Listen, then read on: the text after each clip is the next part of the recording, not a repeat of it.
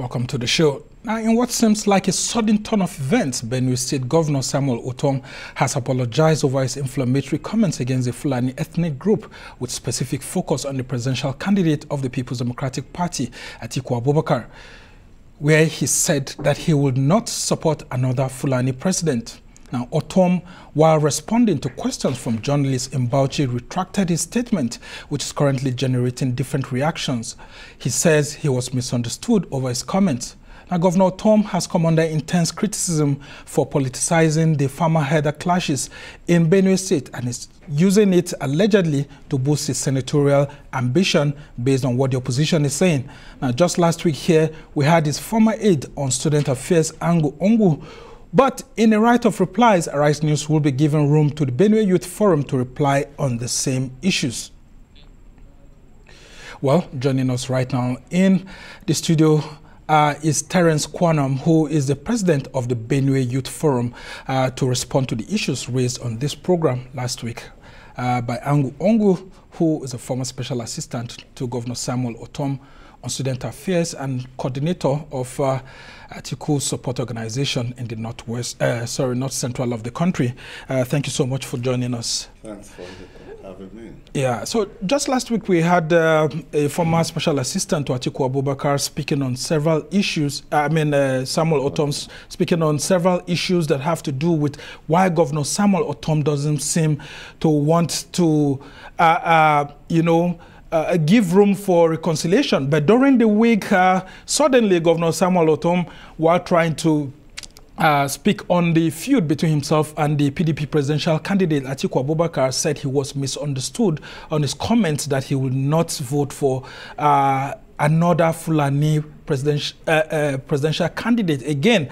And so in all of that, you would have heard all that happened last week. What do you make, first of all, of Governor Samuel Ortom's apology to the Fulani people, saying that, look, he didn't really mean it against the Fulani ethnic stock, but he was directing those comments at Atiku Abubakar? First, on the issue of apology, that was courageous enough of Governor Ortom to be able to own up to his words, that he has apologized over the comment, in spite of the provocation that has been on in Benue State for so many years in his course of ruling Benue as governor. And so we commend him for that. And we have already seen several groups that have come up to commend him for being that courageous to be able to stand up and apologize. And we urge other political leaders also who have made such comments that are already boiling crisis within the country to be able to come out and apologize, and also have the courage to be able to explain the context of the statements they have made. Are you referring to Atiku Abubakar and his comments made in Kaduna during that political forum? Not just in Kaduna, also when people were killed in Beji, in Ukum local government, where even 2 police people were involved. Atiku Abubakar is privileged to be the holder of the Zegemolov Thief. Zegemolov Thief has also been occupied by a former Fulani person before him, Alhaji Aliu Mohammed, the former SGF to this country. And he did so well in that position as Zegemole. We are aware that since he took over the title before his demise, every child he has had, he has named after the Thief people. And he was always in Boko, even when communal clashes were held. And so it became so strange to the Thief people in Benue State when the current occupant of the position seems not to be the shade under which the Thief people can be able to seek refuge. Because there is no farmer-herder crisis in Benue State. That is the narrative that we want. People are killed in their sleep. Children, women, and the aged. And now for somebody who is seeking to unify this country and lead this country, coming us to tell us that the killings that took place in our place was sustained farmer-herder crisis was strange to us. And he went further to say that those crises are happening because we are refusing to accept the people killing us to live amongst us. Well, just to quote Atiku very correctly, he has said that, look, it's a farmer-herder clash, but Governor Samuel Ortom is ethnicizing the issue by specifically continuously saying that it's Fulani, that there is no and generalizing it. He is a Fulani person, and he has never asked anyone to go and commit such crimes. There is no farmer-herder crisis in Benue. People are killed in the dead of their sleep. And these killings have been taken responsibility by the Miati Ala Kauta Hore. Not once, not twice, not thrice. These killings have been taken responsibility by Magban, Miati Cattle Breeders Association, which is predominantly Fulani. These killings have been taking responsibility of Funam, Fulani nationalistic movement. So these are killings that people have taken responsibility. These are killings that, because we know the people killing us, there are even cases in court with them over the massacres that are taking place in Benue. Now, when people are sleeping in their homes and you come to kill them, and somebody said it's a farmer herder class, where are the farmers? Where are the herdsmen? Most of these communities have been overridden by these terrorists. So what exactly is at the heart of this clash between the Fulanis and, of course, the Tiv people? If indeed that's the context you're providing this discussion, what exactly are the Fulanis looking for, and what is it that's preventing the Tiv people from living peacefully with them? There is no context for the Tiv people to live in peace with the Fulani people because they are not communal. The nearest village of the Fulani to Benue is 700 kilometers. That is one. And they claim that the Miati Ala Kauta Hore stated that they are killing our people, that the ancestral homes that we presently occupy belongs to them, that our Benue was conquered by the Fulani people and they are coming back to take their rightful place. Magban came out to say that they are not going to allow peace in Benue because of the open grazing prohibition and ranches establishment law. Funam came out and said they are coming to take over the land that belongs to them. So they have provided reasons why they are killing us. They say the valley we occupy belongs to them and they are coming to take over. And we have looked within our history that we are never a conquered people. Nobody has ever conquered us. So it is strange for somebody to sit 700 kilometers away from Benue and begin to claim that the land we occupy belongs to them. So they have given their reasons. We have told them that they have never conquered us. We have told Magban that if you want to come and raise cattle in Benue, you're welcome, but you must follow the law. Yeah, but the thinking within these people also is that Governor Ortom has politicized the issue instead of addressing the issue as a leader. And that's at the heart of what Atiku Abubakar was also saying, that as a leader, when such issues happen, you're supposed to provide solutions, not to make inflammatory comments. Isn't it so much inflammatory to the extent that Governor Ortom even used this comment against the president of the country because he's from the Fulani ethnic stock, President Muhammad Buhari? Ortom made that statement, but let me make a clarification. The issue is not politicized. The issue is not inflammatory. What Governor Ortom has done is to insist that the law must be followed. That is just what he has done. Now, the comments Atiku went to Kaduna to make against Ortom and the condolence message he sent to him, remember that Buhari, that has been at loggerheads with Ortom, came openly in his condolence message to tell Governor Ortom that human life is sacrosanct. And so for these killings, I am putting aside my political differences with Governor Ortom and condole him over these killings and giving him my full support as president to investigate and get to the root of this crisis. Then your own presidential aspirant, somebody who is canvassing to lead this country, coming to rather instigate the crisis further by claiming that it's a farmer herder crisis. There is no farmer herder crisis in Benue, and you cannot force the people of Benue to live with the people killing them. That was where we had issues with him. And more so, this is somebody that has the privilege of occupying one of the biggest chieftaincy titles in Benue. Yeah, and this is somebody. What exactly does it mean? Actually, that is the big shade of the Tiv people. It means that we're supposed to take refuge under that shade when we're in trouble. But now that shade we're supposed to take refuge is rather tattered and is rather turning back to fight us. Well, Ortom has apologized to Atiku. Ortom apologized. Do you think he that... He didn't apologize to Atiku. Ortom apologized to the comment that he will not support a Fulani candidate. So his apology is to the ethnic Fulani ethnic group. Yes, he didn't apologize. Not to Atiku. No, he didn't apologize to Atiku. Oh, okay, shouldn't he apologize to Atiku so that they have an understanding and also maybe seek an apology from Atiku so that, you know, this issue will be balanced? He has already seeking apology to Atiku. From what he has said, Atiku has apologized to him privately, but the statement in Kaduna was in public space, so he expected him to be courageous enough like him to go into public space and apologize to him so that Nigerians will know that he has retracted the statement. And then the issue of Ortom and Atiku are different from the issue of Fulani. Maybe the provocation pushed him to that level, but he has apologized. But the issue is this. We know that Fulani terrorists are attacking us. We are not the people that have profiled Fulani as terrorists. The Global Terrorism Index have rated the Fulani terrorists as the fourth most dangerous terrorist group in the world. We didn't bring that up. This is a global organization.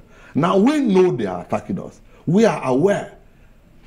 And the president of late has also come out to address this and admitted that yes, there are Fulani people that have come from Mauritania, from Central African Republic, from Chad, Niger, that are attacking his people. Now we know that we have also lived with Fulani people peacefully. Now, it is for the Fulani people that have been living without peacefully to separate themselves from these people so that collectively we know we have a common enemy. And Governor Ortom tried to do that through the livestock guard, trying to say, look, he's putting in place a law that will help to reduce this issue. You have said it's not a farmer-header clashes, but that law, the livestock guard, was put in place to actually prevent farmer-header clashes. And so in this instance, how can the law be better applied in a non-political way to resolve this issue? There is no law that will be applied in a political way. That's what Mieti Allah and others are saying, that the law was targeted at them. They have not even come to be able to rear the heads of cattle, that they have not been able to do so. They have never come at all. And as I speak with you, the people coming to attack us don't come with heads of cattle. They come with guns on bikes and sometimes even explosive devices to come and attack our people. So they don't come with heads of cattle. So where are the herders?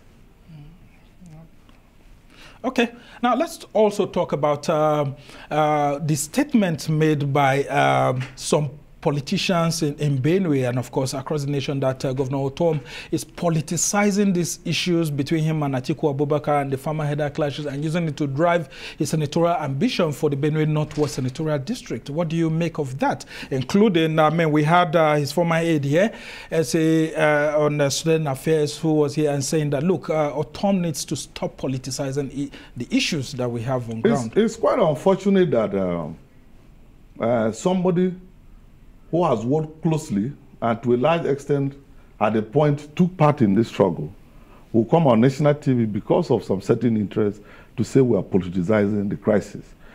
How will you politicize a crisis that they are killings? They killed people. After the Beji killings where 2 police people were killed, as we speak with you, last week there was a killing. The people that survived, if we go to the teaching hospital, somebody's 2 eyes has been chopped off. Some people's hands have been cut. How is that politicized killings? Killings are happening in Benue. As we speak today, the Lafia-Makurdi highway is not safe. You need to be very careful at the hours you are going to ply that route because these people will come out and attack you. And this situation has already overwhelmed the security forces because as we speak, there are some ancestral homes that people have never been there for 3 years. Is it a matter of the security forces being overwhelmed, or they've done their best to be able to if they have not been overwhelmed, issues? How will you come to resolve a crisis? And people have been in IDP camps for over 3 years. Some people, if they even go back to those ancestral homes, they might not be able to recognize where they come from. How is that? Who will want to leave the convenience of his home, his farmland, which is his means of livelihood, to go and stay in an IDP camp because of politicizing a crisis for 3 years? It's not possible. These people have occupied our ancestral homes. They have been there for 3 years, and nobody has come to the aid of Benue people to be able to push them away for our people to go back to their ancestral homes, and you call that politics. It's quite unfortunate that the devastating situation we found ourselves in as a people when politics has come, instead of providing solutions for us to be able to see that hope is coming on the way for the people of Benue, they are rather politicizing it to take advantage of it. It's quite an unfortunate situation. Yeah, and the major accusation is against Ortom himself. No, that Ortom the PDP is losing ground. The PDP is losing ground in Benue due to alleged misgovernance by Ortom, and as a result of that, he's latching up on this and not paying salaries and other things, but just focusing on this to use it to drive a narrative and to drive fear among people so as to return the PDP back to power in Benue. You cannot accuse Ortom of misgovernance in Benue. That's the allegation by the opposition in Benue State. I'm telling you on ground, and I'm not a politician, you cannot accuse Ortom of misgovernance. The infrastructure that Ortom has provided in Benue has never been provided in Benue since Apereko. As we speak, the salary arrears that Ortom has inherited in Benue, as we speak, he's on the way clearing them out. So you cannot come and accuse Ortom of misgovernance. And nobody has come into that seat to face the kind of challenges that he's facing. Rather, the Benue people are sympathizing with Ortom because he has sacrificed the comfort of his office and his life to be able to protect the people of Benue. Ortom does not need to politicize any crisis for him to win an election. He was on top of this issue in 2019. We massively voted for him against him in the federal forces. What do you make of the APC and its Reverend Father candidate that's making waves everywhere? And of course, especially in the Tivland, a lot of people are beginning to receive him with open arms. And of course, the Labour Party is also making an incursion. Isn't all of this an indictment of Governor Ortom's style of governance? This is not the first time APC are coming. They brought with all the federal might, but we, the people of Benue, we know what we want. Coincidentally, Ortom himself came through APC in 2015. We, the people of Benue, we know what we want. And on February 23rd, we're going to make our choice. Nobody is going to force us. We know that we need to protect our ancestral homes. We don't know why where we are living has become an issue to some certain climes in this country. And we know that our forefathers protected that place for us to come and inherit it. And we're not ready to give it out to anybody. Now, let's talk about the place of the federal government in all of this, because Atiku Abubakar is now in government. Let's leave aside this fight with Ortom and face the issues. What do you think are the ways that the government from the federal level can help Benue to resolve this crisis? Because Ortom is going, and the new governor will be elected next year. How do we prevent the new government from inheriting these problems? We had a crisis in Benue where our communities were invaded and people were killed. And people came out to take responsibility of those killings. None of them were arrested. Even when videos were provided as evidence, even when national dailies took the press releases that were captured, in broad daylight they sat on press conferences and took responsibilities of those killings. And nobody came out to arrest them. Now, that is where we had issues with the federal government, that the sanctity of life must be sacrosanct. Yeah, and how do we go and then someone says that I killed 73 Nigerians because they rustled my cows. And we begin to ask, if you don't know, if you are not trained in the art of herding, how will you be able to rustle a cow and then you are talking of thousands of cows? We are not trained in the art, we are farmers, and we don't know how to herd cattle. And so we expected the federal government to have been on top of the situation, making some arrests to even give our people hope. Now we had people in IDP camps, and what is the situation that the federal government has provided? Nothing. For 3 years. Not even by the National Emergency Management Agency. We even, at the point we need to raise alarms that the National Emergency Management Agency was not giving attention to our IDP camps. Not giving much attention. No, they were not giving at the point until because what they said is that they were providing some relief materials here and there. Let me tell you, between 2008 to 2020, there was no truck that came from NEMA until we started raising alarms and threatening them that we'll take them to court, because we know that NEMA is an institution of the Federation and not of the federal government. And so we as Benue people, we have contributions for NEMA to survive. Then now started the first set of rice they even brought was an expired rice that was destroyed before the public space. And now, yes, there is an improvement. And even from the federal government, as we speak, the federal government, Buhari, has given some certain directives that there's a little cushion. In the last 3 to 4 days, there have been 1 or 2 operations that have calmed down nerves within the areas that people were attacked daily. So that we need to commend. That's some good news. So yes, how do we ensure that Buhari leaves a lasting legacy so that we don't have that is our prayer, and we are ready to give him the full support, give him all the intels he needs, because we know the ancestral home these people are occupying, they are there, and we know. The security forces also know. It's only for the commander-in-chief to be able to give directive that he doesn't want these people there. And the kind of operation that took place in Benue in the last few days, if it is on and on, I think within a very short time, our people will be able to go back. And the governor, I'm aware, is ready to cooperate with the federal government for these people to go back. Because the money that is their government is spending to run the IDP camps is huge. It would have been diverted to development. But now it is being pushed to manage people in IDP camps, yet they are not even comfortable. Because the rains beat them. We are moving to the Harmattan season. They are going to face the hazard. As we try to round off this conversation very quickly, the Fulani and Tiv used to live peacefully in the past. How do we ensure that there's a harmonious relationship between these two ethnic groups going forward? What exactly can be done by the traditional institutions of these two ethnic groups the to resolve this issue? The Fulanis that used to stay with us, we still have a harmonious relationship with them. There are so many of them in Ortom's government. We have about 30-something Fulanis in Ortom government. And so we are still living with them. The people we are fighting are the people the president himself said they are Fulanis that are coming from outside.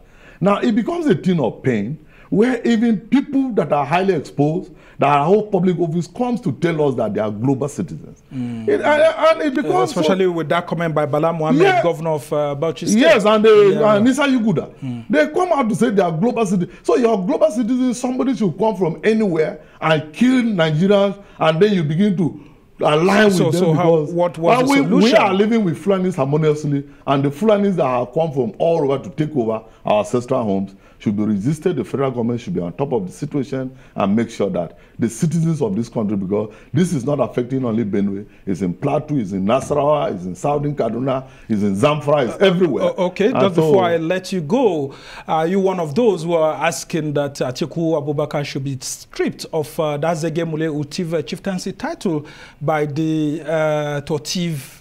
The issue of giving a stripping of chieftaincy title lies with the Chief Traditional Council. I have advised the Chief Traditional Council to look at the activities of Atiku Abubakar in recent time regarding the people, the Chief people, and if it is worth stripping of the title, please, they should do so. It is their responsibility, it's not mine. I can only draw their attention to his activities, and I've done that. Well, he still remains the Zege Mule Utiv for now, and of course, they should try so you are supposed to back somebody like that who is holding that position in the 2023 elections and all of that. Be able to seek refuge. It shouldn't be the shade under which, when we go to seek refuge, the sun and the rains beat us. Okay, we must thank you so much. Terence Kuanum is the president of the Benue Youth Forum. We must thank you for reacting to these issues.